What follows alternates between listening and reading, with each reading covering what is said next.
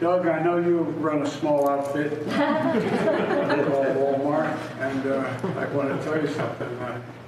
I don't remember when you all, it's not a question, but I'm just curious, when you became the largest food retailer in the country. But I spent more time walking through the aisles of Walmart than I want to admit over my, because there's one right down the street from where I live in Delaware. Anyway, how are things looking for you this holiday season, Doug, and across both retail and the grocery side? Walmart has been working closely with my team to clear bottlenecks, and I really appreciate the help in the ports of Los Angeles and Long Beach. Have you seen any progress in the ability of a company like yours to get boxes off the docks faster, get product from the docks to your shelves? Can you talk to me a little bit about that? Yes, sir, Ken. Thank you for the question, and thank you for your partnership, and thanks for shopping in our stores. I'd like to take the opportunity to also thank our associates because they're doing an outstanding job and have been through this whole period, and that continues up until this moment.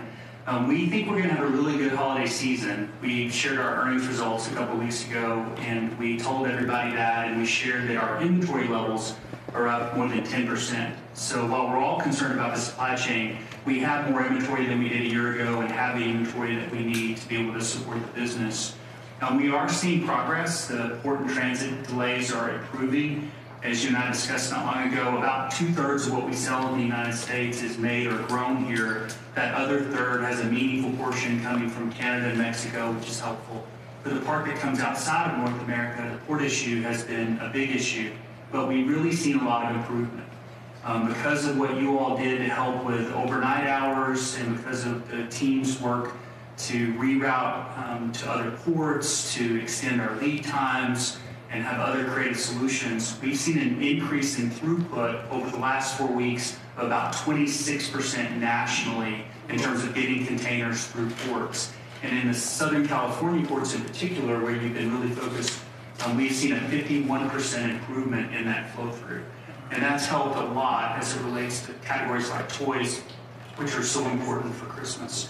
So we'll keep working to make sure that we're in a good in-stock position as we go all the way through the season. We do expect it to be strong, and there are a few items, as there are every year, with the hottest toys or things in electronics that we wish we had more of. But generally speaking, we're in good shape and really appreciate the partnership.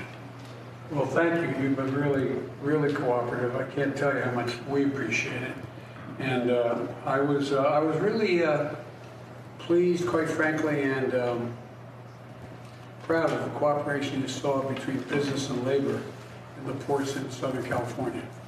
It made me feel good that you were there. It didn't take much to convince them that we should go 24/7, 7 days a week. And anyway, thank you for being. Takes all of us. Sure that does.